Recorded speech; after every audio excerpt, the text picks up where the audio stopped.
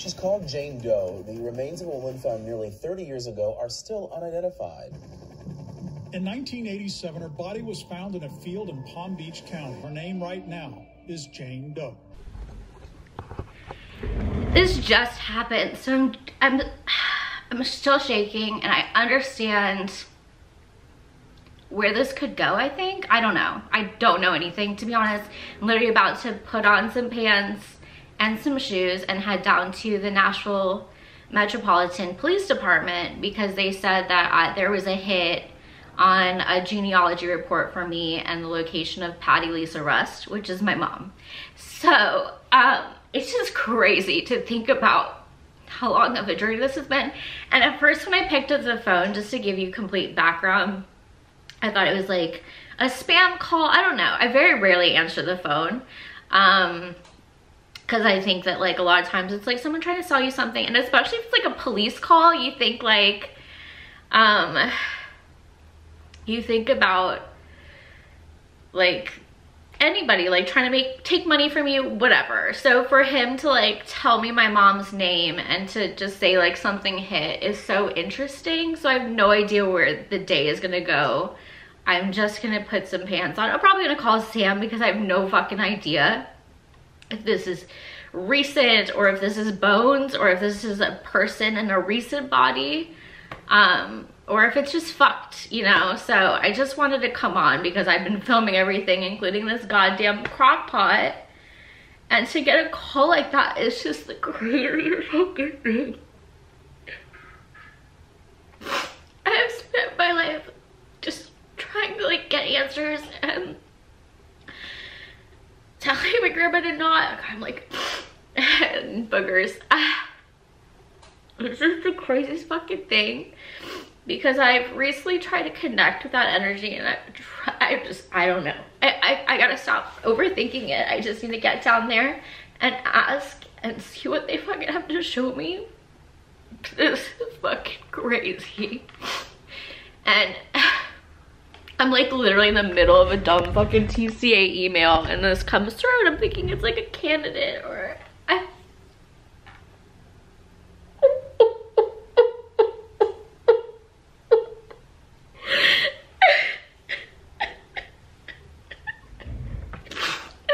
fucking nuts. All right. I don't know if I'll ever post this on the internet because this was not even intended, but I did want to like take a moment with myself with this and just, yeah. All right, let's go. This has got to be the craziest drive I've ever taken, and I'm so stressed.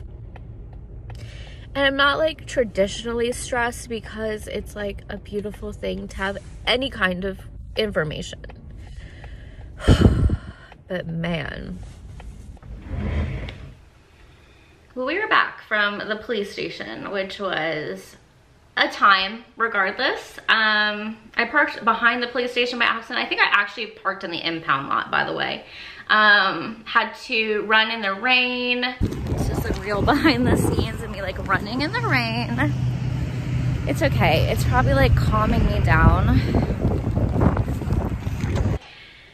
Luckily, this wonderful woman met me in the middle, and like, it was just a whole thing. But luckily the rain, I think, chilled me the fuck out because the whole drive there, I was a fucking mess. I was just crying intermittently, just thinking of all the different things that they could have had to say to me. I think the scariest would have been like, she's fine. We didn't get that answer, obviously. My genetics, my data was pinged based on remains that were found in December of 1987. I'm still processing a lot of that information right now because it means so much to know. First of all, I mean, I first broke down, it was so nice. The one cop started crying because I was crying, and like, it's just really nice to see people still care out there, and it's not just like a check in the box. And they weren't rushing me at all, which I thought was really interesting. They could have easily just been like, this is what we know, someone will be in touch. But not knowing was like the craziest thing in my life. But to know that there wasn't like some hidden moment, or like she wasn't in hiding, or she wasn't captured for a very long time, or whatever happened. That's really great.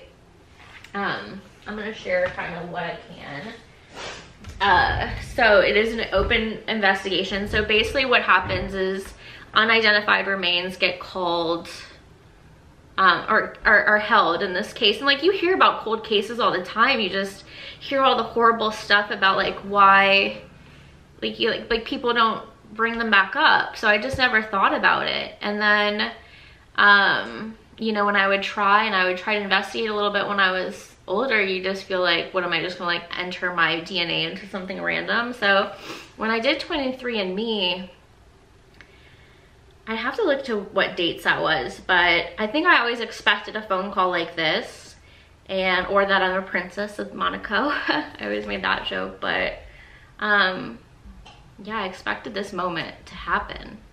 And they even had said something alluding to the fact that like, and that's kind of what we'll get into the investigation, and I will take people along with me on this because I think it's really impactful to feel like years down the line, like to really not give up hope on information. I had never, and like, again, we still have to match it, so kind of all over the place, but I think it was my 23andMe that dinged it because I was the closest genetic match to be her daughter.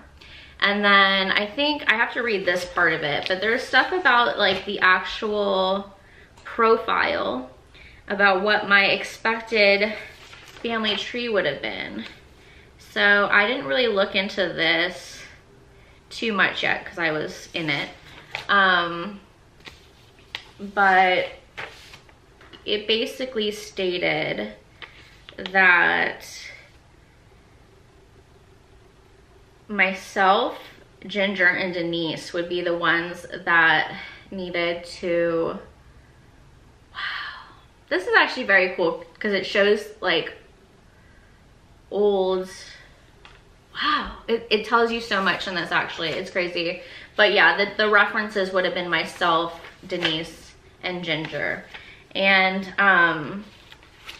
it's crazy because I just reached out to them. Just absolutely wild. But they found me through my passport and then I guess my phone number on file. And so they probably got that passport photo. So yeah, they matched me as like the most likely to be a relative to her. When they called, they asked if I knew that person. I was like, that would have been my mom. And then they're like, well, you know, they didn't want to tell me anything over the phone. So they asked when I could go to the police station. I said, right now. So I went down there, talked to the two wonderful detectives who have been working in tandem with this guy that had contacted them, I think it was yesterday, from West Palm Beach. So there were skeleton remains found.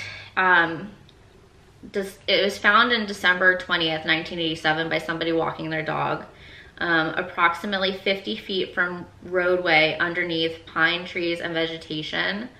It was just skeletal remains at that point, so they believe that they had been there for a long time.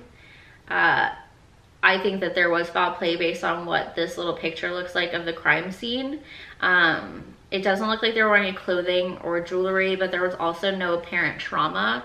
So the trauma probably would have just happened to the physical body and not to the skeletons.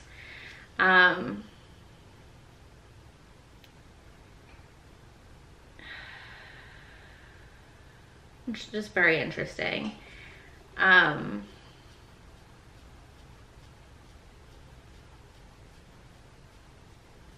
Crazy. So yeah, I was the target tester to match these remains. So we are, 23andMe like removed its ability to like take raw data and match it. Probably an Epstein thing, I'm gonna guess. But they're gonna send me a DNA kit. I'm gonna take it, I'm gonna send it back, and then we're going to identify the match. I'm still processing a lot. I think I cried out most of it, and then like getting rained on like quelled me a little bit. And when I was sitting in the lobby for like waiting for the detectives to come get me, I was sitting on the bench and I almost started crying again. And then there was like this break in the clouds and like the sun just shone directly on me. God, I can't believe I'm fucking emotional. I can, but you know what I mean? Like, it's just, this is not my natural state. I don't know, I'm just so grateful. And I know my grandparents are passed away now, and like they have whatever the energy, they know what has happened. But in that moment I felt so like seen, and like it would be crazy if this didn't pan out to be real, but the timelining is very, very it just matches what's going on. So, or like what I don't know, I can't really talk obviously because of this, but wow, it is incredible to be years from that. You know, what are we talking? That was 87. Hey Google, how many years ago was 1987 December? So it's 36 years. I mean, I could have done the math, sorry. Obviously I'm not thinking straight.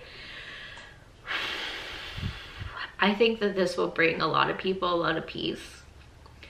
I hope so.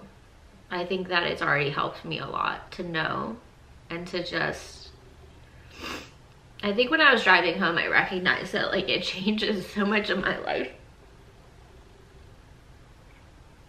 It's like I can't help law enforcement, like I can't thank law enforcement enough for this, because like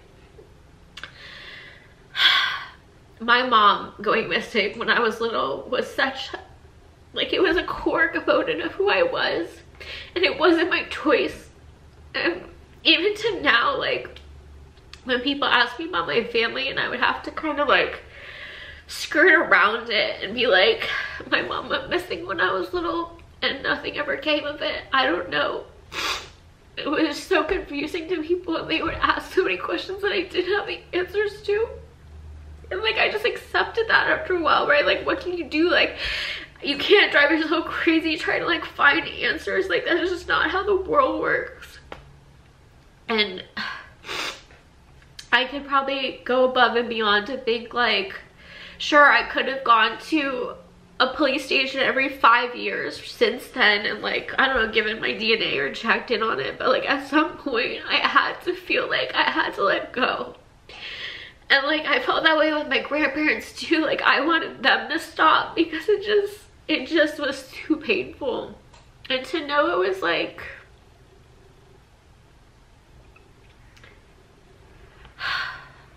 I'm just thinking of so many things now. Like I really hope they allow me to like lay her to rest, and there's just so much from it that is just so crazy, and like I can't even begin to know how to process it. But I'm just so grateful that I might have an end story now that just says like she went missing when I was little, and luckily people cared enough to continue to like research these things. I can't believe this shit, bro. Here I thought my crock pot was gonna be the thing I cried over today. Shit, bro. Alright. Again, I'm gonna take us all on this journey together, mostly for my own sanity. I think that that's been the whole YouTube journey for me. Is just being honest and authentic about the things, and I'd always planned on talking about my history, and I think I always put it off because I didn't want to hurt anybody in my family, but like making them feel like I thought like I was missing something by not having her. Very interested to know how this affects my dad and Susan and even Kim Dodson. Like there's just so many people that were affected, and I know a lot of them passed on. I just, you know, I don't know if I'll ever get answers as to what happened like to her, but like this is wild, yo. All right, things started happening pretty quickly. I shredded the chicken. I'm sorry you missed that. I got rice working over there. Everything's a mess in my life. It is what it is. And then this is looking pretty good. It's like just warming a couple more seconds, but it looks okay.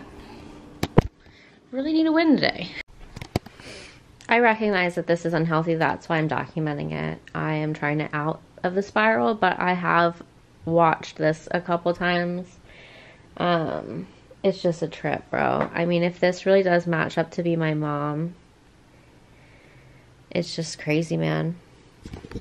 We're gonna open this and get this done, and then we're gonna try to get this overnighted. Kind of time sensitive. Wow, it really looks like 23andMe.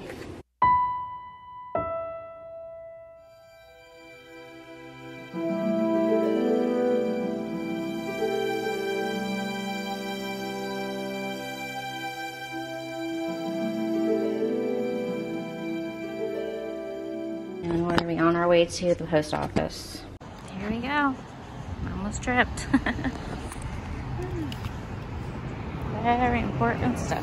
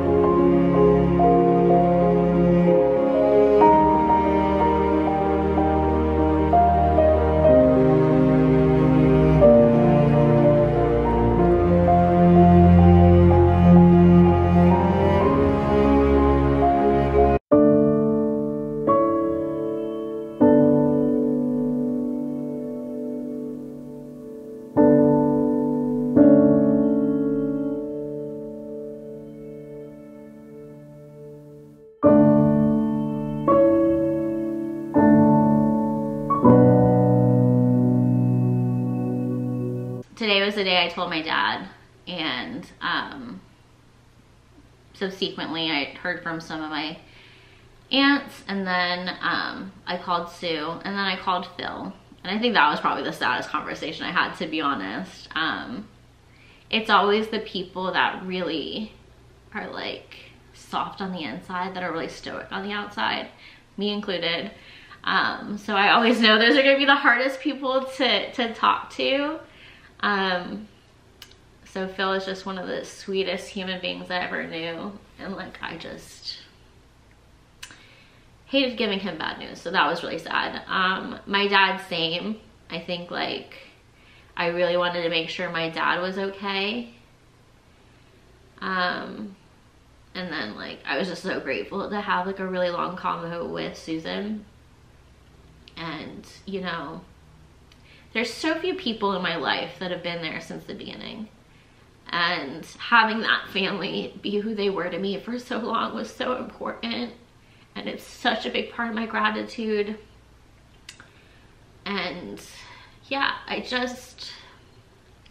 such a hard thing to process, because I know we're all in a lot of pain, and it's a lot of shock for everyone today, and like again, I hate being the steward of that. But I'm just very grateful to still have them and to have been able to facilitate that today.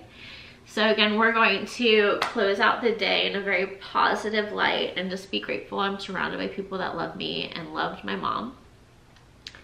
The Othram article also went up today, so you know, it's just like the band-aid has been ripped off. I think a press release will come out soon. So it's like this week will be very interesting and enlightening and all those things. So I've